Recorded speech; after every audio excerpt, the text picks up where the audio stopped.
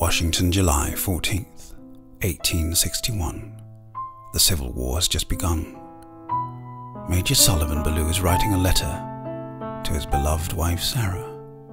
He has a strong feeling he will not survive the next battle. Forgive my many faults and the many pains I have caused you. How thoughtless, how foolish I have oftentimes been. How gladly would I wash out with my tears every little spot upon your happiness, and struggle with all the misfortune of this world to shield you and my children from harm. But I cannot. I must watch you from the spirit land and hover near you, while you buffet the storms with your precious little freight, and wait with sad patience till we meet, to part no more. And then the battle began, and Sullivan rode on his horse into the battlefield, and he saw the faces of his brothers.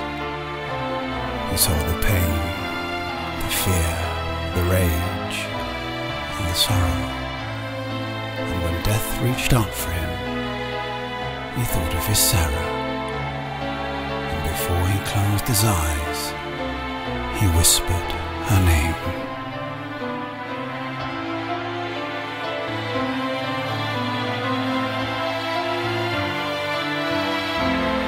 Fly over the fields, over the pine trees, over the hills and the lakes, and find your way home.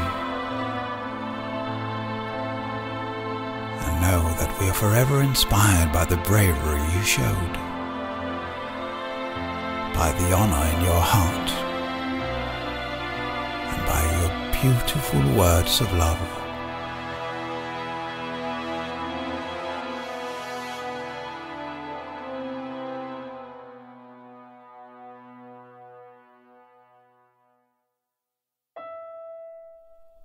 Four years later, the war was over. Around 620,000 men had lost their lives, fighting in the name of power, wealth, and freedom for all.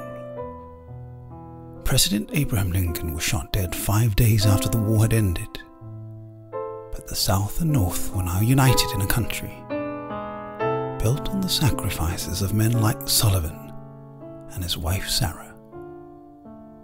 Sacrifices given so future generations could live in peace with all their brothers and sisters.